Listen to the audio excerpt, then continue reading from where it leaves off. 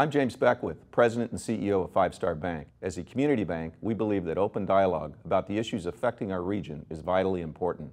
From the economy to the environment to social issues, we look forward to the conversations and hope you'll join in.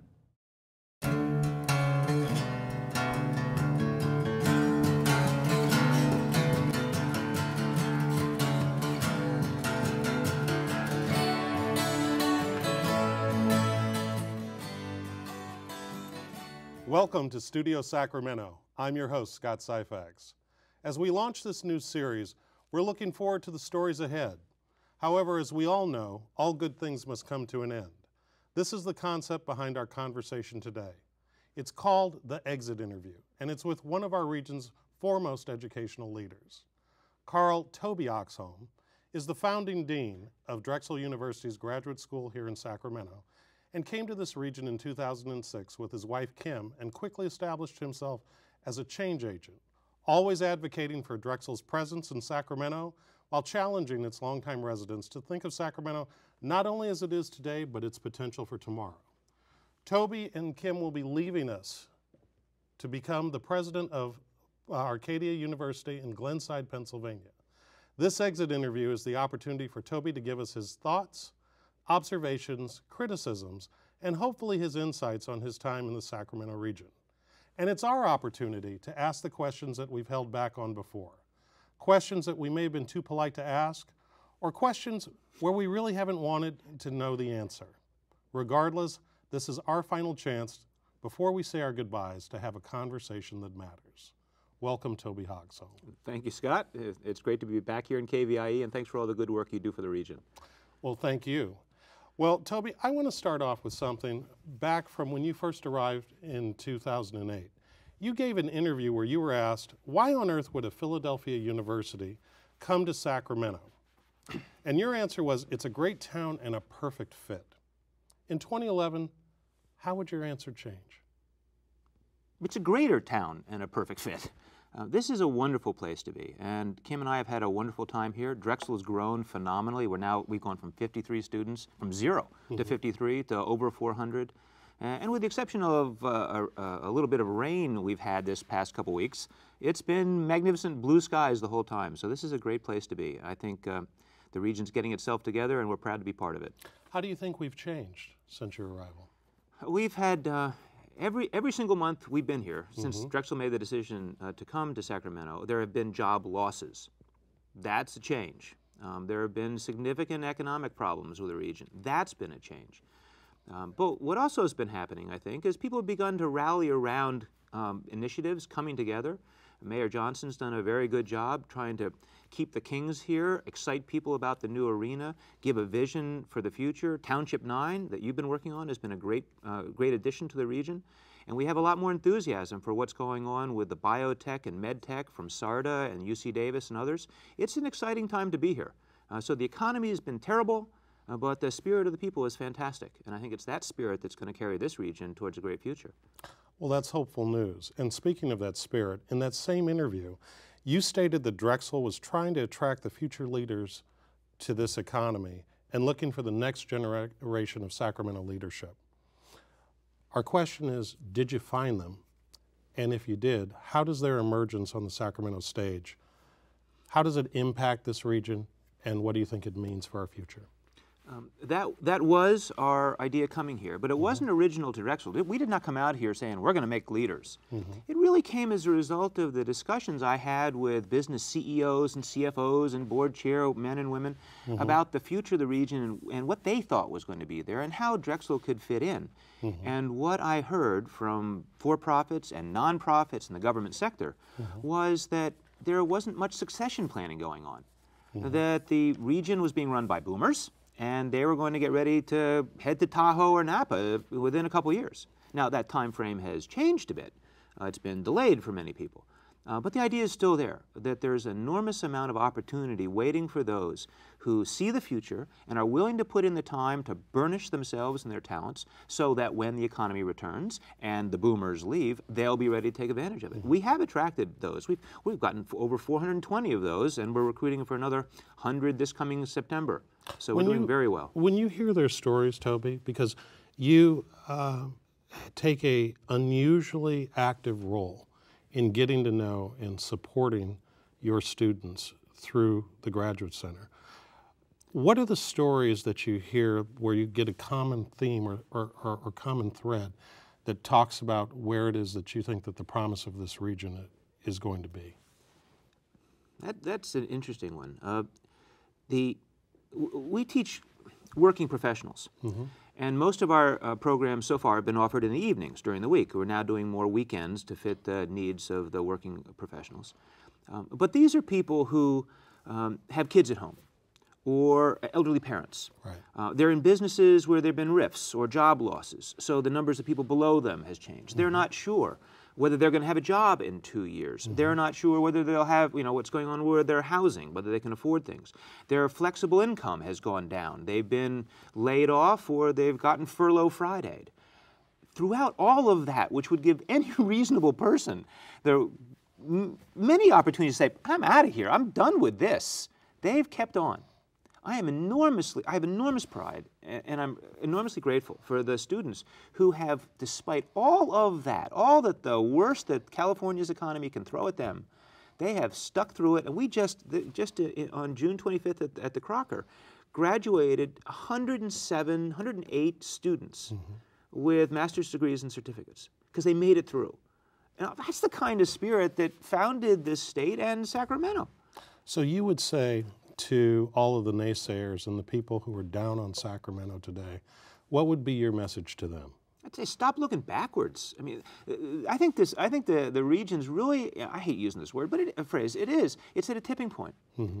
It can either continue to be the government town or the cow town or the 90 miles from town, or it can recognize what it has, an enormous array of innovators and services and natural beauty and agriculture and access to and draw from that outsiders coming here, it takes a nanosecond to see. You're giving us an interesting perspective, because it almost sounds, and I want to make sure that I'm hearing this right, that you're saying stop trying to be Portland or San Francisco or LA.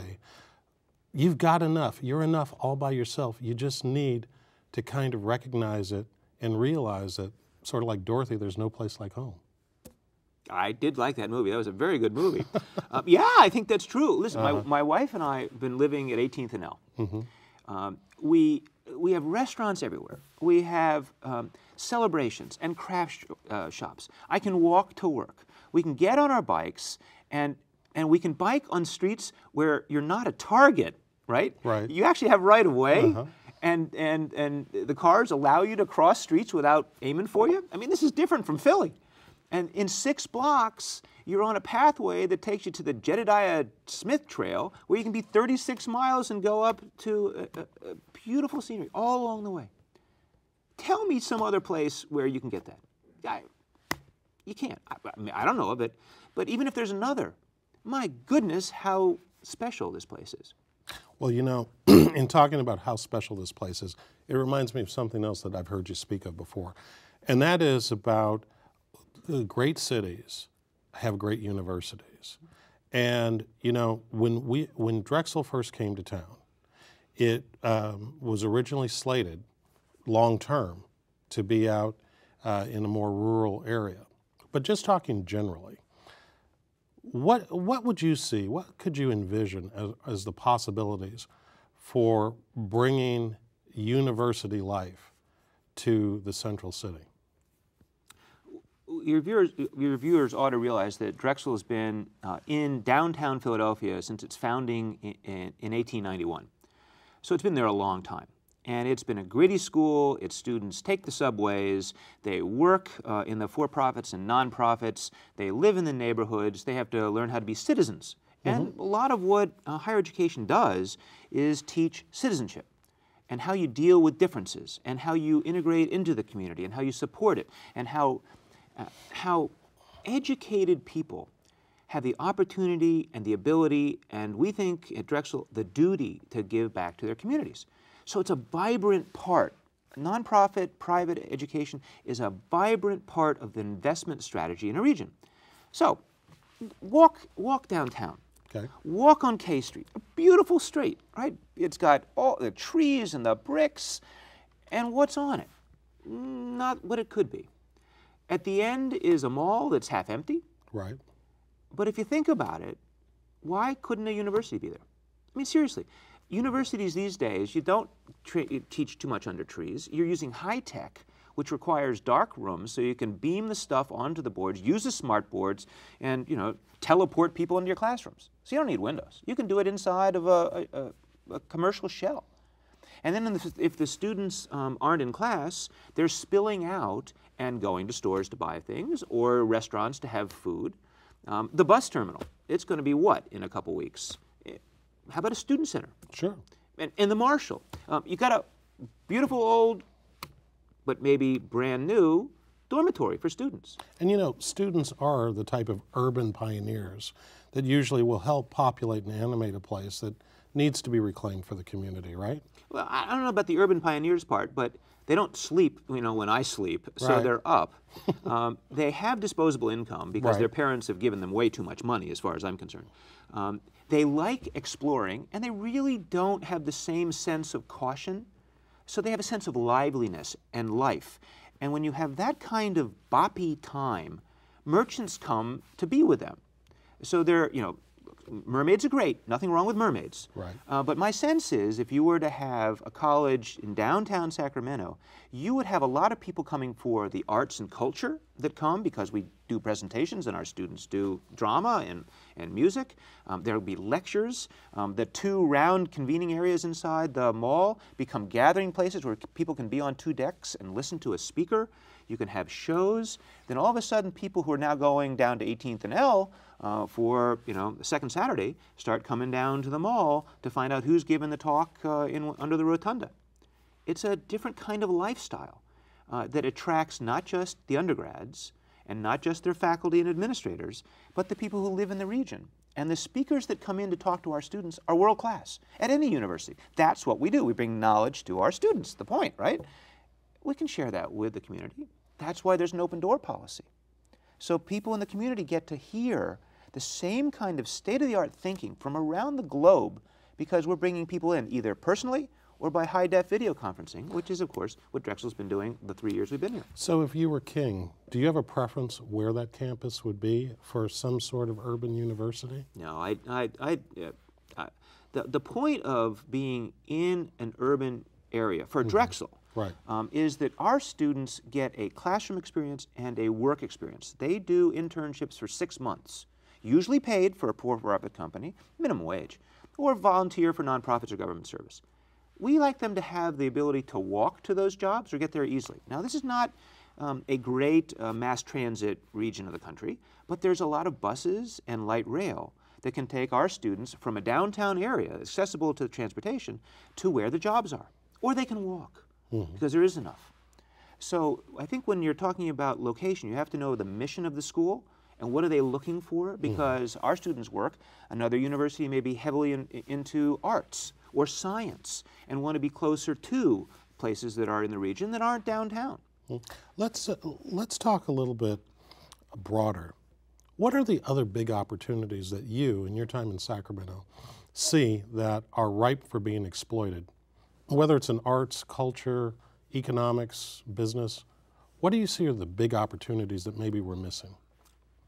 I'll give you a Philadelphian's response, because in so many ways this town is just like Philly, only 15 years behind.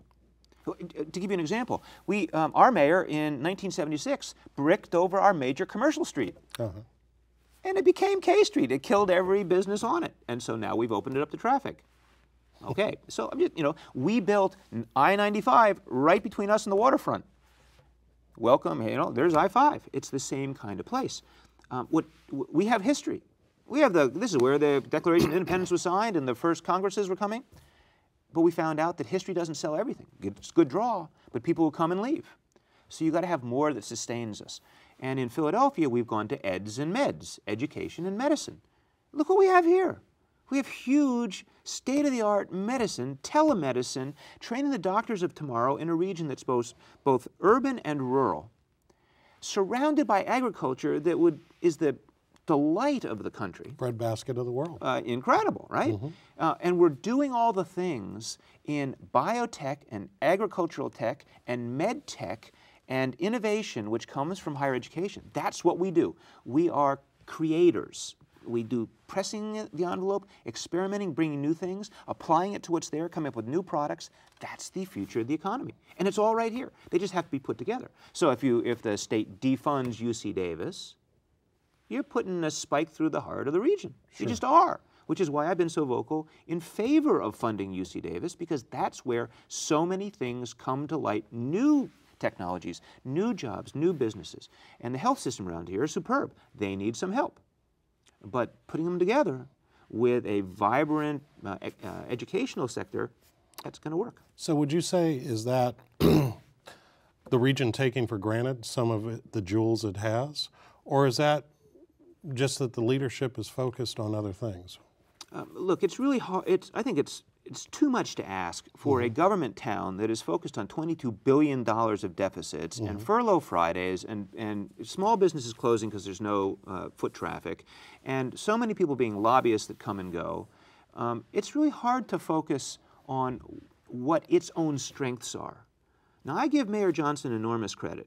You know, he's a basketball player. He's a point guard. He's got sharp elbows. And I think this town doesn't give him enough credit because, you know, for political acumen, he's a point guard. He takes a lot of shots. He takes a lot of shots, but he's running everywhere fast. And he gets more attention and more assets and more people coming together than anyone I have met.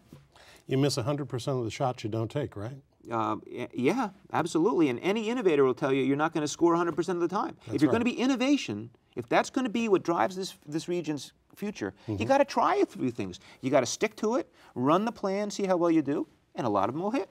And I think Mayor Johnson's done a great job on that. Let's turn the tables a little bit. What's been your greatest disappointment since you've been in the region? The greatest disappointment?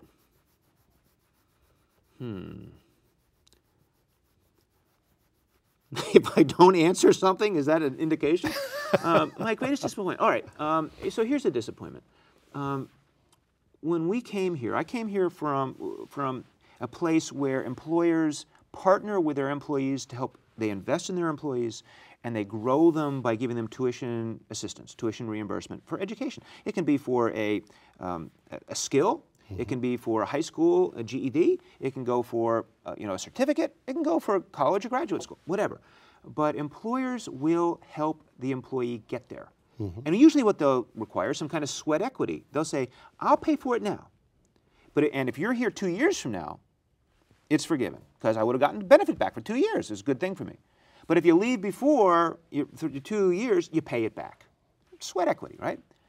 So the first thing I did was put that kind of form up on our website for any employer to use for any kind of employment, any kind of person seeking education. Employers here don't do it. They just don't do it. They will buy new equipment, but they won't invest in their human capital. I don't get that. They're worried that the people will leave. Well, shoot, you don't invest in them, of course they're going to leave. You got to have trust in people. If you trust in people and invest in people, they become loyal, they give you their discretionary time, and you get more than 100% out of their time, not less. But businesses here, the ones that have it, are reducing their investment in education, and they're not expanding it. And what's the implication of that, Toby? That you're never going to be spiraling up. People are not going to reach their potential without feeling loved and without being supported and without being given the opportunity to be the best they can be. Now, they can do it at work. They can be given new assignments. But if they're on their way up and they're going to be directing the future of the business, they need to know best practices of the industry and of smart thinking people with critical analytic skills, presentation skills, strategic planning skills. They have to be critical thinkers. They have to be able to negotiate their way through ambiguity and not be upset when they hit the wall. They got to figure their way around the wall. They got to solve problems in a new way. We are training people in academia today for jobs that don't exist. We're not training them for jobs. Well, some do. Community colleges are geared to certain things. Right. But in the nonprofit, comprehensive, nationally ranked universities like Drexel and places like UC Davis, we are trying to inspire people, give them the skills they need to solve problems they haven't faced yet. Right. So they can be prepared. That's a mindset. And tell us, in the world economy, that we are very much a part of. Why are those particular skills and attributes so critical to being able to effectively compete? Well, it seems to me that we have managed to ship offshore an awful lot of things. And we've shipped out of California a lot of the brain power because the taxes are too high or the supports aren't large enough. So it's not just to other countries, it's to other states. I think the way we're going to recapture our dominance and protect our nation's security is by bringing back into our classrooms, into our graduate schools, STEM education, science, technology, engineering, math. It's hard, but when they're young, kids don't know it's hard. It's computer games. It's all computer. And if you think about it, everything they do is a huge labyrinth and maze that's three-dimensional. It's not just this getting to there. It's time, it's dimension. We have to push this in order to open that door, and you have to go back 3 pages to get to here. I can't do that stuff. That is hugely technological. And all they have to do is get inside the machine to figure out the zeros and ones work and understand the science behind it and get captivated by the molecular. That's where it's coming from. We have so many kids who are growing up at ease with technology. We just have to make them understand that that work, those jobs, are fun. And we can do that. I think the new Powerhouse Science Center is going to be just like that. Exploratorium right here on the river, teaching kids that what they can do for environment and science and space is just what they're doing on their laptops and in their cell phones and their iPhones and iTunes. It's going to happen. And that's why I think this region has what it takes. Well, let's talk about that for a second, because I hear your clarion call for STEM-related education loud and clear. At the same time, there's been a lot of commentary that we as an educational system, both K through 12 and higher education, are so focused on sort of the rote, mechanical, hard science piece of the equation that we're missing what are some of the more soft areas of education, the liberal arts, the higher level thinking and critical analysis. Are you saying that there has been too much of an emphasis in that area, or is there a blend that you think that is optimal for us being able to regain our competitive position? Not every student, not every person learns the same way. Not every person is going to have the same interests or attributes or abilities. What's really wonderful about this region that I did not find back east, and so it's a wonderful surprise to get here, is the degree of regional cooperation. So we have SACOG, the Sacramento Area Council of Governments, and they had the Plan for Prosperity, and we're getting together on transportation issues. And the blueprint. And the blueprint. Right. And now we have LEAD, linking education with economic development. It's become a P20, pre-kindergarten to 20th grade, collecting all of the educational attributes around and creating different pathways to get to success, recognizing that not every kid should go to college, and college shouldn't be the criterion for success, but getting them into academies so they can go into healthcare and they can work maintenance in healthcare, they can be physician's assistants, or they can be molecular biologists or doctors, or anything in between, because there's a range of things. It's a continuum. It is a continuum. And as long as people feel valid and validated and respected in those careers, and success is getting through and getting their high school degree, certificate, and going on getting a job in that field, that's huge for us. So I think actually all the things are in place here for that regional cooperation, focusing on education with different pathways to success through LEAD and others. It's there. The P20 was just formed this past spring. I was proud to be part of LEAD. And I think it's going to be the direction of the future. We just have to support it, not just education. This is not an educational thing, okay? This is a community thing. It's a business investment strategy. So if everyone's waiting for academia to solve all the problems of the world, there's no money, we don't have it, and the interest is in the businesses and the people who live in the area because it affects the quality of life. The light bulbs are going on. It will change. 5 years from now, this will be a totally different place. And it sounds like what you're saying is business, it's time to step up. Business, it's time to step up. Okay. All right. So, you know, as you handed off your baby at the commencement ceremony that happened last Saturday, and you're making your transition over to Arcadia, tell us, what was it that so excited you about the opportunity at Arcadia? Well, I've been in academia for 10 years now, and I've had the privilege to work in a phenomenal institution and watch Drexel grow over the 10 years. And the opportunity to actually step up and go from senior vice president to becoming a president of a university in the town where I spent most of my youth and most of my postgraduate career is great. Both of our kids are there.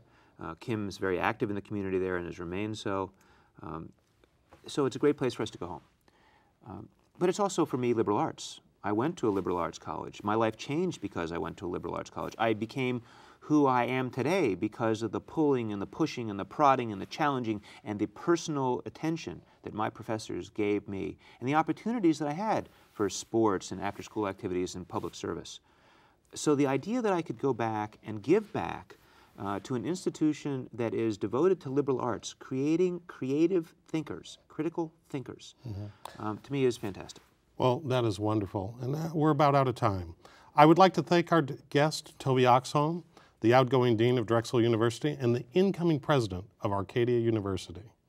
We wish you and Kim well and hope that both of you will not be strangers. That's our show for today. You've been watching Studio Sacramento with me, Scott Syphax. Keep the conversation going with your friends and family.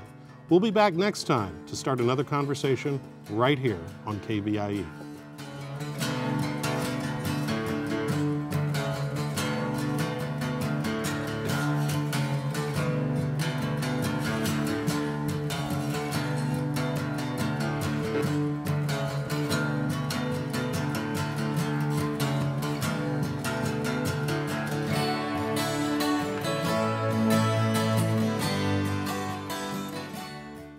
I'm James Beckwith, President and CEO of Five Star Bank. As a community bank, we believe that open dialogue about the issues affecting our region is vitally important. From the economy to the environment to social issues, we look forward to the conversations and hope you'll join in.